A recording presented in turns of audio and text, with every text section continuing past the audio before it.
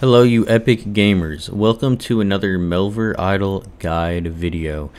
In this video we're going to be taking a look at what I believe is my favorite skill in the game without a doubt. I don't know why, I just enjoy training it so much. I still train it even after 99, which I guess is more common in Melvor Idle than in RuneScape. But anyways, without further ado, let's get into thieving. First off, why is thieving good? In my notes I have many GPs and many resources. So you can get many a resources, many a GPs, but also many, and I mean lots of unique items that you can only get from thieving that are amazing for your Melvor account. So I won't be going over all of these unique items because there's too many of them. I'll be leaving a link in the description to the wiki if you want to do some research on more of these unique items. But I will be going over all the unique items that are beneficial for your thieving experience. Let's get right into it.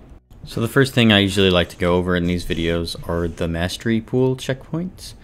Mastery is awesome. So these are the checkpoints you can get. At 10% you get plus 30 thieving stealth, plus 3% increased thieving XP.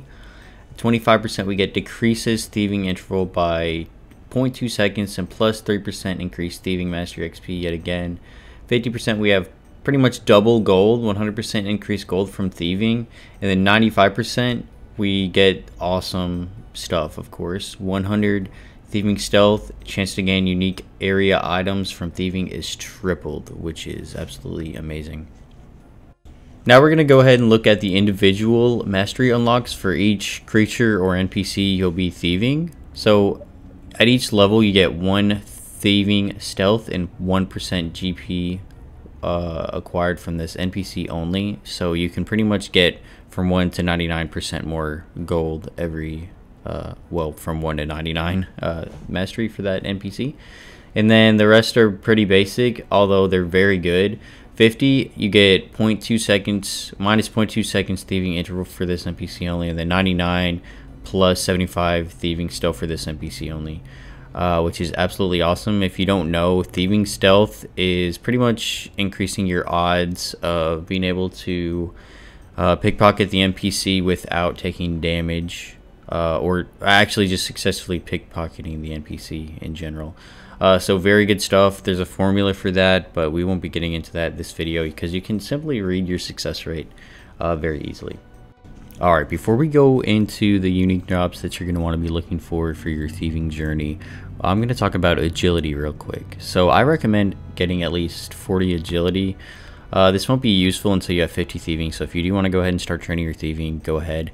I do recommend trying to also get 40 thieving so you can at least get rooftop run. So as you can see, we get the debuff of minus 10% damage to all monsters. So I'd recommend, obviously, if you have rooftop run active, don't fight monsters, I guess, for a while. I mean, especially if you plan to train thieving. Anyways, also it's going to give you plus 20% GP from thieving, minus 0.2 seconds thieving interval, plus 3% thieving skill XP, and then what I think is really the best while you're training is the plus 35 stealth while thieving. I mean, these are all absolutely phenomenal. And I would definitely recommend after you hit level 50 thieving to get rooftop run. Now we also have another agility obstacle you might want to spec into. I don't know the agility level requirement, but I know it's lower than rooftop run being a level 4 obstacle. I think you need level 30 agility. Anyways, you're going to want to grab this for the plus 20% GP from thieving. The downside is you get minus 4% skill XP. So you can make your decision on whether you want this or not based on, if you want more XP or more GP, or if this is something you want to go for anyways. Also, a nice thing is it also gives you plus 10% food healing value and a 3% chance to preserve resources and skills, which I don't think affects thieving unless you eat your food and you preserve it for some odd reason. I don't know if you can do that or not. Anyways, it's up to you if you want the coal stones, but I don't see any real downside to rooftop run. So if you at least grab that, that's going to be amazing. I'm actually sad I haven't gotten coal stones and didn't use it. So I'm level 106 and I'm like, man, I kind of do want to go for that now that I don't really need that much XP, but yeah, anyways. So we still have a lot to go over outside of the thieving skill that will give you thieving bonuses, but right now we're going to focus inside the skill and what kind of items you want to be looking for first. So some of the first things you want to be looking for is the fine coin purse and the jeweled necklace. These are going to be able to be gotten from the woman in thieving, which I would recommend. I think you can also get the jeweled necklace from the man, and even the fine coin purse. I'm not sure. I'll put it up on screen if you can. Yeah, so the fine coin purse is plus 10% global GP except from sales, and then the jeweled necklace is plus 5% global GP except from sales. So that's going to give you a 15% bonus in GP from thieving, which is awesome, and these are pretty much best in slot, so you're going to want to use these all the way to 99. The golden mask. So once you get your coin purse and your jeweled necklace, I recommend hopping over to the golden chief when you feel ready, and stay there until you get the golden mask, because you are also probably going to want to use this from all the way up to 99, because it gives you the plus 20 stealth while thieving and the plus 20 GP from thieving, and then the plus 2% thieving mastery XP. I still use this mask a lot. I just like it because as much percentage boosts go on, the plus 20 GP turns into a lot more than just 20 GP. So I would stick around at the golden chief until you receive this. Thiever's cape. So once you get the golden mask, I recommend moving on to the marauder or the bandit thug, and stay there until you get a thiever's cape. Plus 25 stealth while thieving, plus 10% GP gained from thieving, and plus 2% thieving skill XP. So the thiever's cape isn't actually as rare as the golden mask. You'll probably get it much faster. So if you do get the level to go ahead and jump to the bandit thug or marauder before you get the golden mask, I would definitely do that to at least grab the thiever's cape, being a 1 in 500 drop, which is I believe better odds than the golden mask. Those are a unique item from the golden chief, which makes the drop rate a lot rarer, at least at a lower mastery level. So that is the next thing I would go for. Thieving gloves, plus 75 stealth when worn until depleted. So you can buy these bad boys for 100,000 gold from the shop. So it's really up to you if you want to spend the 100,000 gold using these. When you purchase them, you get 500 charges, and they will deplete after 500 uses. It's also worth noting that if you get the merchant's permit, which is the unique drop from the merchant, it decreases the price of all gloves in the shop by 10%. So it goes from 100% or 100,000 to 90,000. So you might want to pick that up whenever you can as well. And then we have the gloves of silence, which I would recommend over the thieving gloves unless you really need that plus 25 stealth over the thieving. For the thieving gloves. The gloves of silence give you plus 150 GP for monsters, as well as thieving, plus 50 stealth while thieving, and a minus 1.1 second thieving interval. So these gloves are absolutely awesome, but unfortunately you don't actually get them from thieving like most of these other items. You're gonna have to kill the thief to get these. So the gloves of silence are 1 out of 291 drop rate from the thief, which is a normal tier slayer monster, even though he's more human. He also uses ranged, so I guess wearing melee armor wouldn't be too bad. So he's actually not that hard if you just want to AFK him for a while. But if you haven't gotten into combat too much, don't worry about it, even though these gloves are absolutely phenomenal. I would highly recommend them. So there's going to be a couple thieving items you want to keep a lookout for that you'll get just while thieving naturally. Starting with the sneak Urs, which will give you 40 stealth while thieving and plus 5% global GP, except from sales.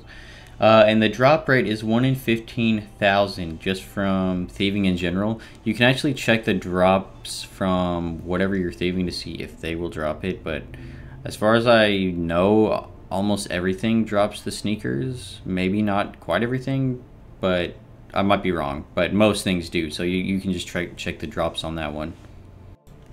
The Chapio Nor, I'm butchering the name, I have no idea, I tried. It's going to give you plus 10% chance to double loot in thieving and combat. So if you're going dry for the golden mask, I would recommend just putting this one on. I don't think it's that good for thieving, I guess, unless you're just wanting a lot of items. Maybe I'm wrong, but I prefer the Golden Mask. There might be some situations where you want to use this more. I've put it on sometimes post 99 to get more resources, so it's really up to you. But like I said, if you're not 99, I would definitely recommend using the Golden Mask over this one. But you do have a 1 in 20,000 chance from thieving to get this bad boy. And like I said, I think most of the thieving NPCs will drop this for you. Before we move on, I have a tip. Once you reach level 88 thieving, you will unlock the Knight. I recommend not thieving anything past the Knight or the Knight itself until you reach 99 thieving, for their odds to hit you will be far too high. And once you get the awesome thieving skill cape, your odds to be hit are much lower. So I would recommend just holding off and farming whatever NPC you like, honestly, until 99. On and off, just switch. That's what I would recommend. It's far too much damage before 99. So you might be wondering what the thieving pet is, and fittingly so, it's Snake. So Snake is going to give you plus 50% GP from thieving, which is absolutely awesome. I got him at like level 95 or something, so be on the lookout for Snake, everybody. Now that we've gone over most of the basics of the items you're going to want to be looking for in the thieving skill itself, what is the fastest GP an hour, you might be wondering? Well, it's definitely the Princess, and I've heard anywhere from 16 to 25 mil an hour. I don't know, I'm guessing at least 16 mil an hour. I'm not sure why, to be honest, at this point in time, but I do plan on making a in-depth guide on how to get that kind of GP an hour in the future. I do believe it requires level 95 plus fletching and some other summon synergies to set up. So once I figure that out, I will go ahead and make a guide video for that. But if you're just curious on which NPC will give you the most GP per hour at the end game with all of your bonuses set up and everything aligned, it will be the Princess. So if you want to do some research on that, you can. At this time, I am not sure why, but like I said, I plan to make a video guide on that soon. So speaking of summon synergies, we're going to go ahead and go over some of the notable summoning synergies. So to start with, the summon itself is going to be the Leprechaun, costing 8 green charms, 6 gray charms, and 1,000 gold. So what the Leprechaun is going to do is going to give you plus 50 GP from thieving, and I believe that may be additive to your multipliers as well. I'm not quite sure. I'll put something on the screen to double check that. Anyway, so that's kind of underwhelming in a way. So let's take a look at some of the synergies that makes this ball out of control. So we're going to go in order of my favorite. The first one's Leprechaun Monkey. Upon thieving a common drop from thieving, automatically sell it for 1500% of its base sale price. So I've actually not used any of these synergies yet, being a level 106 thieving, and now that I know about them, I'm like, wow, I need to at least try some of these and see how they are, because that sounds really fun, to be honest. It requires level 55 summoning, Leprechaun level Mark 4, and Monkey level 3. Another interesting one is Mole plus Leprechaun. When successfully pickpocketing the miner and thieving, plus 20% chance to get a random gem, which might be good for collecting diamonds and gems for potions and or bolts. Then we have the Leprechaun and Devil, which, if you don't know, Devil is a level 90 summoning, a level 90 summon. Yes, okay, that sounds more correct. While thieving any NPC, 50% chance to grant plus 100% GP, 35% chance to grant times 4 items, or 15% chance to receive no items or GP at all. So overall, it seems like that's super good. I think, you know, the plus 15% chance to receive nothing kind of is obviously a downside, but the upsides are so good, and that's like a 75% or an 85% chance to receive something good or receive something nothing at all. So really awesome synergy right there. So those were just some of my favorite summons. Those weren't all of the summon synergies, but like I said, I'll be leaving a link in the description to the wiki where you can find all of the synergies yourself for, you know, any projects or ideas you might have with your Melvor account. Next, we're going to be touching on potion brewing, aka Herblore. So we're going to be looking at the Gentle Hands potion. This one in particular is a level 4, but you can expect lower stealth while thieving with other potions, but a level 4 is going to be plus 75, which is actually really good and really awesome. You can make these potions with 1 lemon tile herb and 2 strawberry seeds, which is awesome because you can get a lot of these herbs and seeds from the farmer and the farmer's daughter, which I believe is actually the merchant, sorry, but I don't know, I call it the farmer's daughter. Anyways, so really awesome potion. I don't use these a ton, but I plan that once I do start my mastery into the princess and king, I will expect to be using a lot of these. Next up, we have astrology, everyone's favorite skill. Okay, I'm joking. Jokes aside, I may not like astrology a lot at its current state, but nonetheless, you can get a lot of awesome bonuses from astrology, giving you a boost from anywhere from 1 to plus 15% minimum GP from thieving. The astrology level required for Co is level 70, so it's kind of in the middle of, you know, high and low level. So it's nothing too bad. There's also a lot more multipliers you can get from agility and thieving in the Co constellation. I'll let you read over that since there are so many. Alright, so we are wrapping up the video. I wanted to go over some side notes. First off, let's take a look at the thieving skill cape. It's pretty awesome, as you could expect. It gives you a minus 0.5 second thieving interval, plus 100% more GP from thieving, and plus 150 stealth while thieving. So obviously this is going to be your best in slot item once you reach 99. As another side note, we have the Thieves Money Sack, which gives you plus 20% minimum GP from thieving, but 1 item is consumed per thieving action. This requires 49 crafting and 1 basic bag. Basic bags sell for 4,000 gold each, so I didn't bother to make these money sacks because I didn't think I would get, you know, more than 4,000 from thieving with a plus 20% minimum GP. Although well, actually, considering it's a plus 20% minimum, it might very much be worth it, especially considering you get 135 crafting XP per craft. So maybe if this is something you want to do, you could definitely do it, but it's not something I did or have yet to do. As another side note, we have the Signet Ring. This is something you definitely want to have equipped if you are able to have it. It's an endgame item, really. It's very hard to acquire. So I'm not going to go over how to get it in this video, but if you do have it, you will get plus 100% GP granted from all sources, so this obviously includes thieving, and then a plus 10% chance to gain double resources from any skill, which also includes thieving, I believe. So it's very good. If you have it, obviously you want to wear that. And last but not least, my tip for you is that if you're worried about dying because you don't have enough food or running out of food because you want to train thieving overnight or something, well, if you use your item protection prayer, you can use it for free without using any prayer points, and then when you die, you will, lose nothing. So if you're on a regular account, this is awesome. Make sure to use that trick if you are afraid of dying. I believe you might use literally 1 prayer point if you do die, so just keep that in mind. I thought that was an awesome tip. Alright guys, I just want to say thank you so much for watching. This appears like it's going to be my longest guide video I've ever made. So I hope you did enjoy, and I'm going to enjoy editing this.